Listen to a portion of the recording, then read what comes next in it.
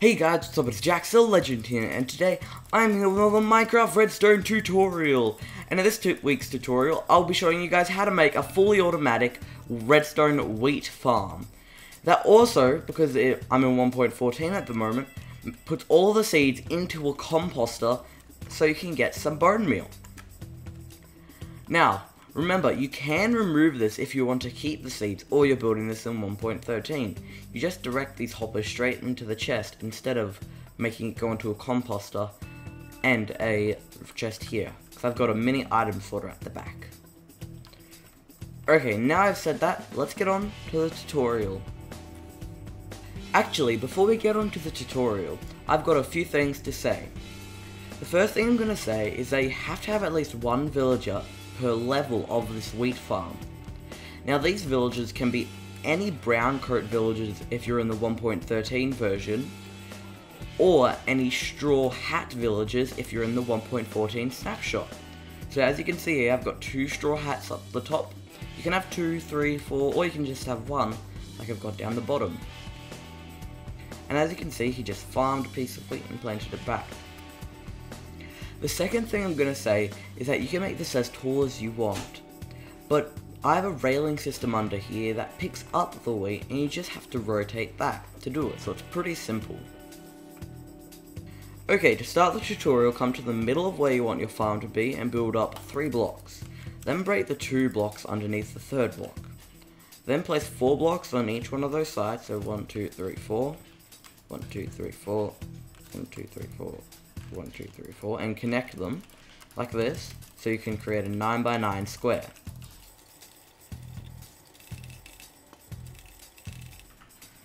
Just like that. Then circle around to the front, and right in this middle block here, break that. Then continue to break all of those center blocks. So there's a line splitting them in half, and place blocks of redstone in those spaces. Now, grab out your regular rails and place them like this, then with a powered rail on the redstone block, and then curve them around like so. Now, you'll see here, when I place this here, it's going to wrap around like that to create an infinite loop. But we don't want that, so break that one, and then loop it around like that. So this one's going into nothing. You just want to continue doing this until the very end. And make sure to have powered rails on every single one of those. Now you don't have to use redstone blocks. You can place levers underneath the blocks, every single one of those middle ones. That would do the same job, but I reckon redstone blocks are probably just as easy. Redstone's also pretty common. Okay, so there we have the first part of our build done. Now it's time to work on the detection system over there and some of the transporting system. Okay, come to the front of the build, and this block, this rail right here, stand on it and then walk to the side. Just like this, and you count 3 blocks including the one you're standing on. 1, 2, 3. Then look directly in the block in front of you and place a temporary block, and then place hoppers going into that one, then another hopper going into that, and another hopper going into that.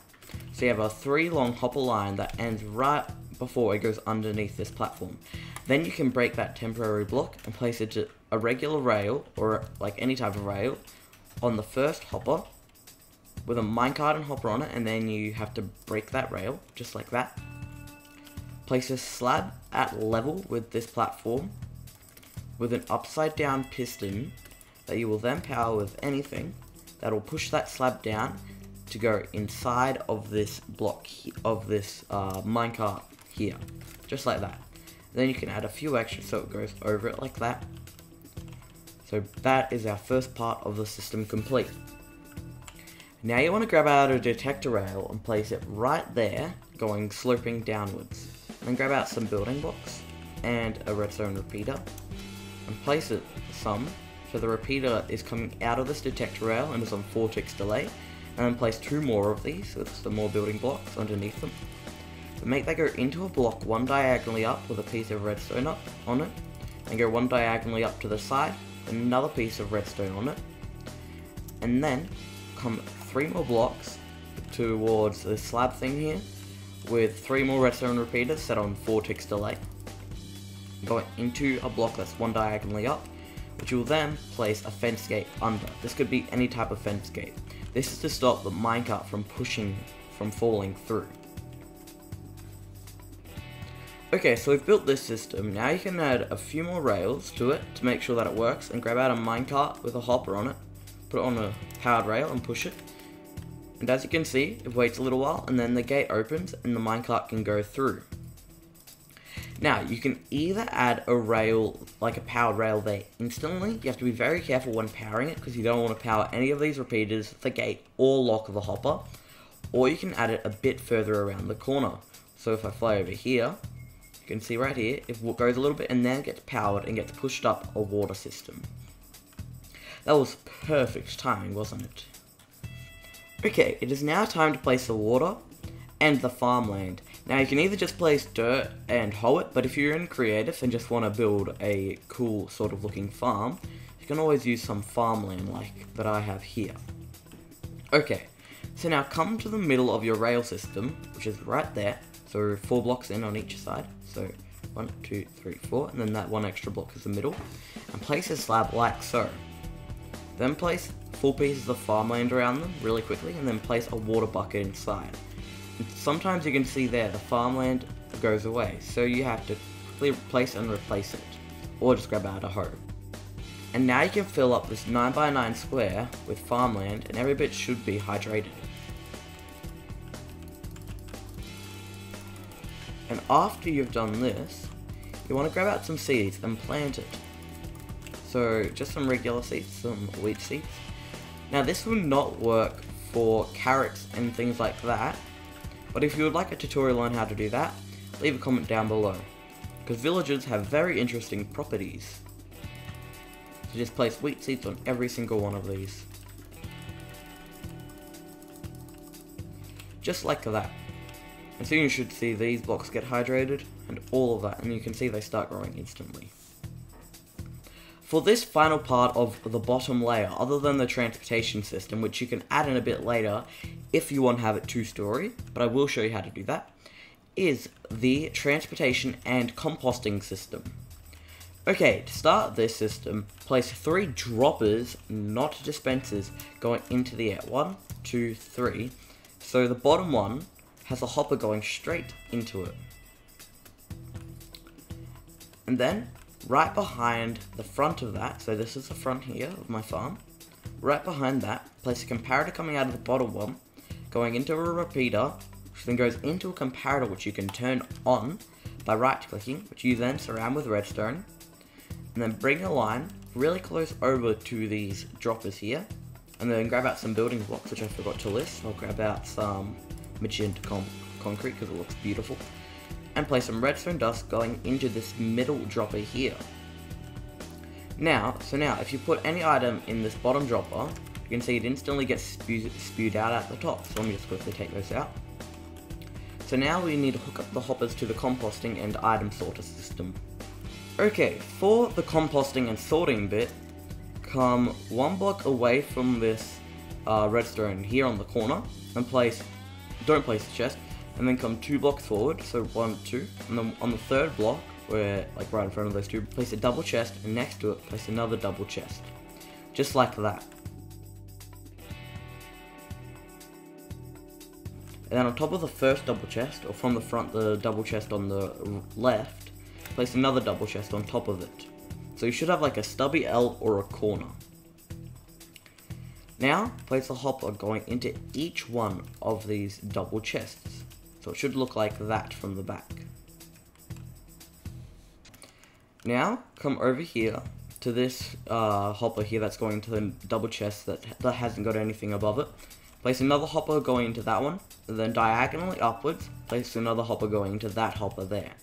So there shouldn't be one in this one that's crammed between the 2 chests.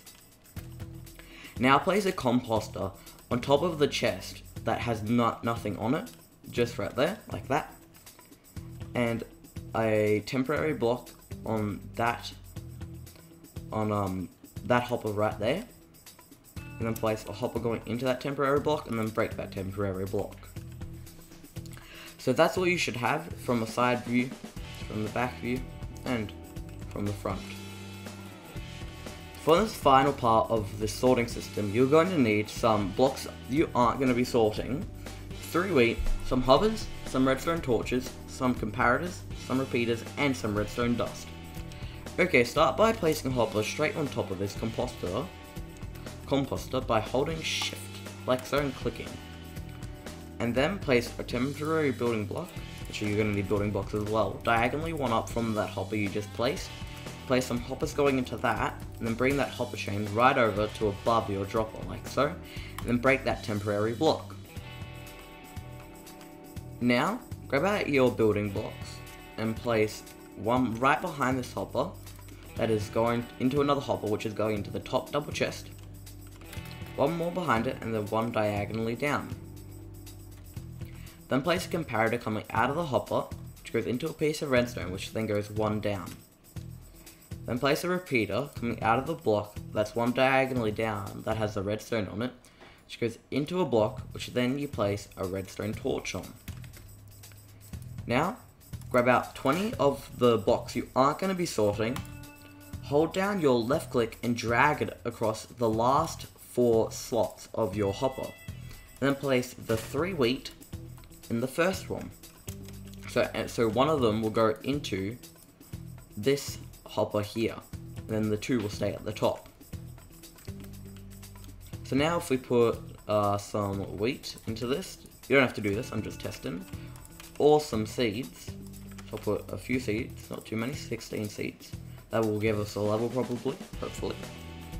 Yeah, you can see that has given us a level. And if we put some wheat in, it will not go into that composter. It'll go straight into this bottom chest here, as you can see. And this clock is clearly working. So now we've got all of our wheat down here. So now it's time to wall off this area. Okay, to wall off this area, I like to use the floor block that I'm using and some glass, because I think it's nice. I use my floor block as the walls right up to the very top area, and then I use some glass for 3 blocks. So I have 3 blocks of wall, 3 blocks of glass. And you be careful when trying to wall off this, because you don't want to cut off any of the redstoning like that, because that would mean this system would not work, so do not place a block there. And you don't want to block the minecart from getting to its destination. So be very careful when placing your blocks. So let's just speed this up. Okay, so the bottom wall is complete. You can now add your glass wall, but leave a little gap to put your villager in. So I'm just going to leave a little biggish gap, like a 2x2 hole, so it isn't too hard to push him in.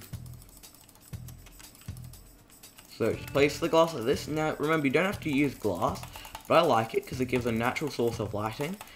And I think it's kind of nice to watch the villager farm, although that sounds kind of evil, keeping a villager. Actually, this whole concept is generally evil. Now, I just realized you can place some blocks on top of this repeater by holding shift and placing it. And this does not cut off any of the redstone, and it makes it look much better. So now I need to add some glass in that corner. So now it's time to prepare our villager before we push him in to the big farming world. When building an automatic wheat farm, you need to make sure your villager has an empty inventory. You can get a villager with an empty inventory by breeding it using a villager breeder. There are plenty of tutorials on how to build this on YouTube, or converting a zombie villager into a normal villager. Okay, to prepare the villager, you need to get into a little box like this, and it needs to be one with a straw hat like I stated earlier. So this one's a farmer, and then you have to grab out 8 stacks of wheat seeds and then throw them into the villager's inventory by just throwing them on the ground. Just chuck 8 stacks onto him, and you can see he's picked them all up. And if I throw oh, my phone's going off. And if I throw another seed on, another stack of seeds, see, he won't pick it up. So that means he's got a full inventory. So now you can let him into the farm by pushing him through a fence gate or using a minecart and rails, and he'll instantly start working like that. So make sure you've got your farm activated, and then you can box that right up. Okay, so now it's time to do the roof. Now to do the roof, it's really simple. But I'm going to be doing it in 2 different colors. I'm going to be doing it in a black concrete, and let's go with a grey concrete. Yeah, that seems good.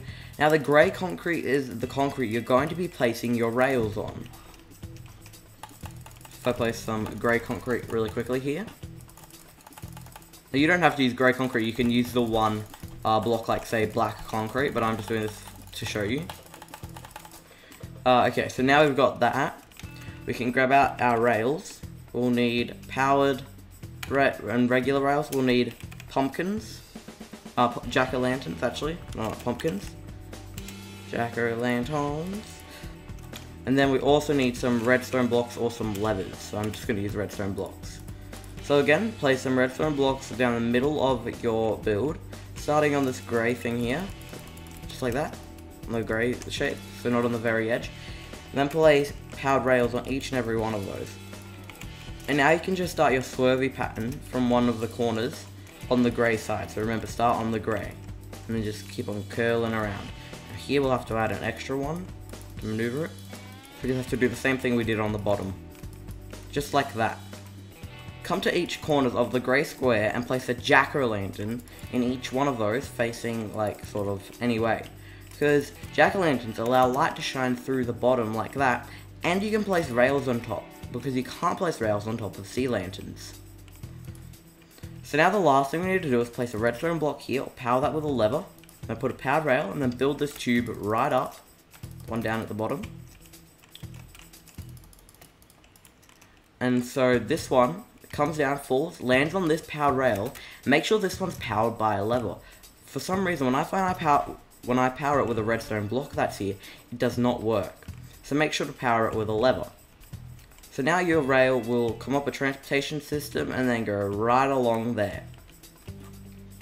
Okay, before we move straight onto the transportation, I'm just going to let you know that I'm going to be showing you guys two different ways of transporting your minecarts. The first way is going to be a rail-powered way that just brings it up to the top and the location where you want it to be. The second way is going to be a bubble column that is really effective and fast for higher story, like lots of stories of these. But the railway is great for only 2 stories.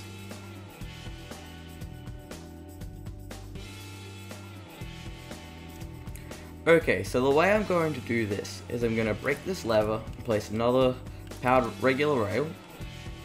Like do a little turn, little twirl. And then another one, because I don't think rails can't go up on corners like that. And then make it go diagonally, one up. Like this. You might have to add some more powered rails in these sections. And then just slowly bring it to the top, like this. You can do this many different ways. Just experiment, I say.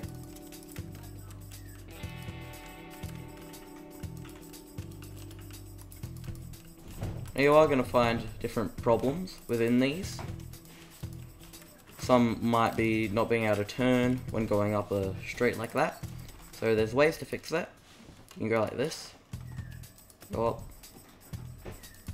And then turn onto that. Just like that. You will have to add in some more powered rails. So now you can just power them using levers. So I won't place the lever there, because as you can see that opens up that trapdoor, and we do not want that. Oh yes, when building these, you probably want to turn it off by breaking that redstone there. Or you can just break your minecart. So you don't want to place it there. That will power that, but it will also power this, so we don't want that. So instead, you can come over here, and if you have got a slab there, you have to make it a full block like I've got. And then place a lever on that block, because that'll power both minecarts and won't interfere with any of our redstoning. So now, if we place a minecart on here, activate our redstone by just grabbing a redstone dust and pressing that. Now that's just a simple way of deactivating it when you need to do some maintenance, so just make sure to remember that. And now we can place our minecart on this and we can push it up. As you can see, it'll go up and then it'll continue its journey along. So let me just break this now. So as you just saw, that was pretty fast, but it does take quite a bit of materials to do that one story. So it's good, and it's much simpler than the bubble column when you're doing 2 stories. But when you're doing like say 3 or 4, or you're trying to get to the top of a second story, you can use the bubble one. So let me show you how to use the bubble column elevator. Okay, our second way of doing this is the bubble column elevator. And to create this, place your soul sand onto the side of this L shape that we've created here, with your powered rail going into that soul sand, and then place a regular rail on top and then break that regular rail. Then create a shape around it, like so, like a U shape. So it's not on, so this block is not on top of this powered rail like that, because we do not want that. And then place a sign on one of these blocks, and then hold shift and place another sign on that sign, so the water can't come flowing out that we're going to place there. So when I place water, you can see it doesn't flow out.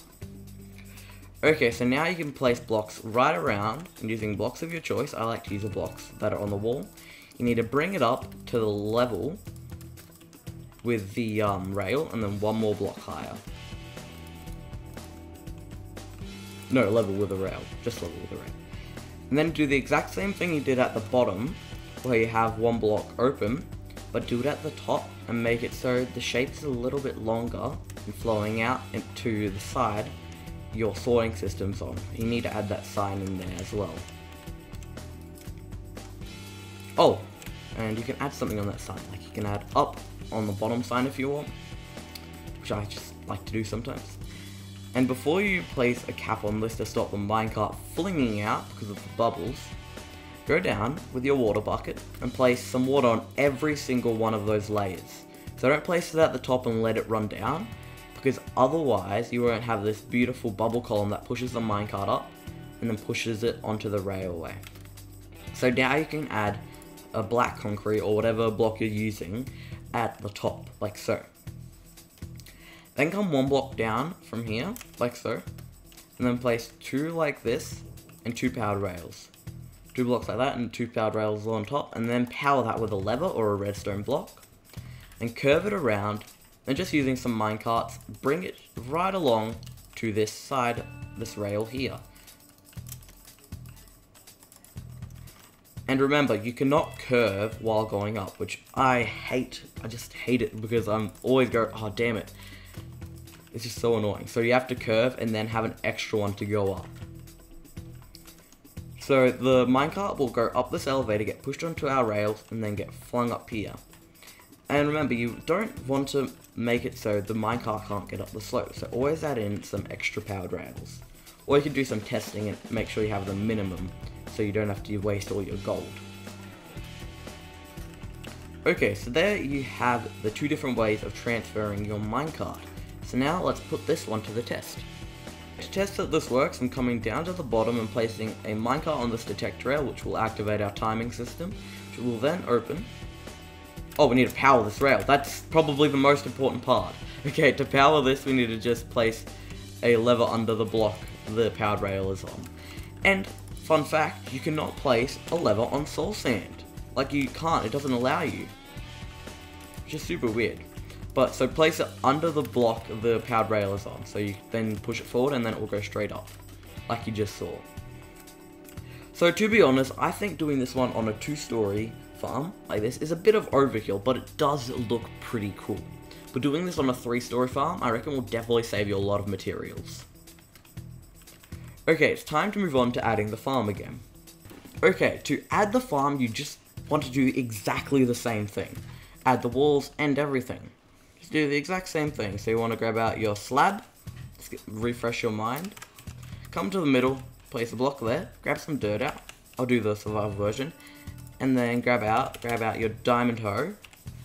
I need a diamond hoe, ho, ho, ho. I need a diamond hoe. Then place your dirt around that slab. Place some water in the middle of that slab. And then hoe all of that land. And then fill in your 9x9 square with that farmland that you can hoe. But I'm just going to use the creative version of farmland, which is literally called farmland. Okay, so I've done that. So now I just have to add in these walls on the side. And honestly, I think if you make this like 10 stories high, it will look so cool. Because you'd have like a sky tower of farms.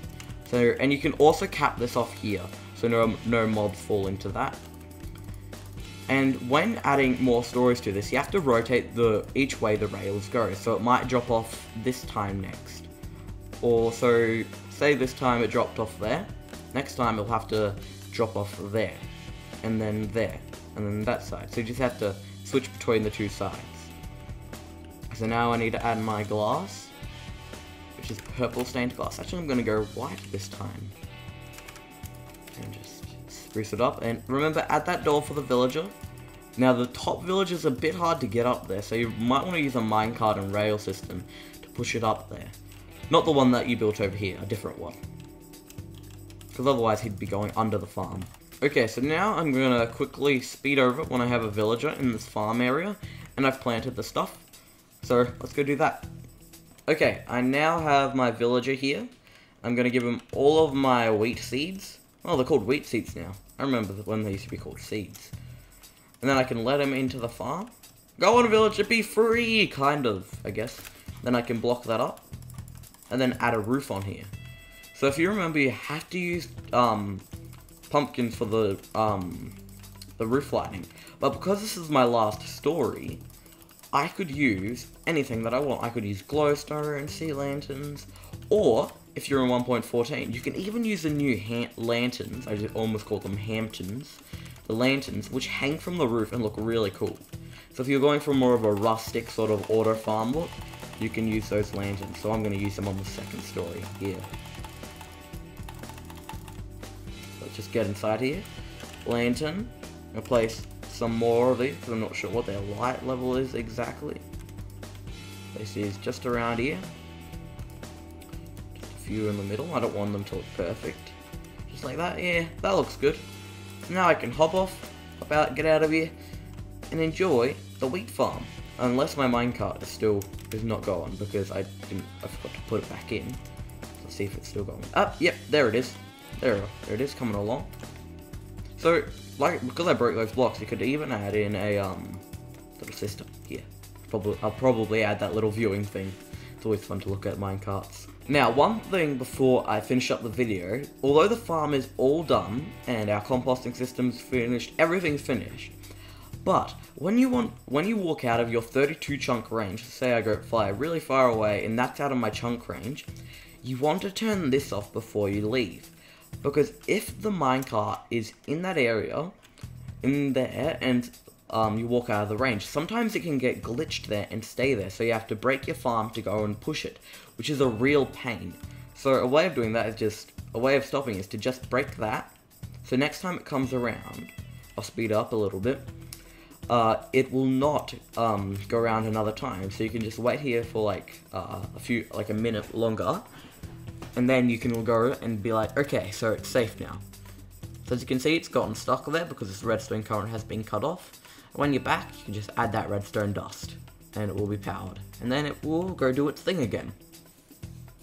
Okay, so now you know how to build a super awesome, fully automatic villager wheat farm that composts all the seeds so you can get a bunch of bonemeal, so that's 20 in 10 minutes, and a bunch of wheat to make as much bread or cake as you want. So remember, if you'd like to see a tutorial on how to make a potato farm, make sure to leave a comment down below and I will definitely make one in the future. So, that's going to be the end of this video, guys. I hope you guys enjoyed. Please leave a like, comment, and remember to subscribe if you're new. We're like 10 subs away from 900 at the moment. It might even be closer when this video is up.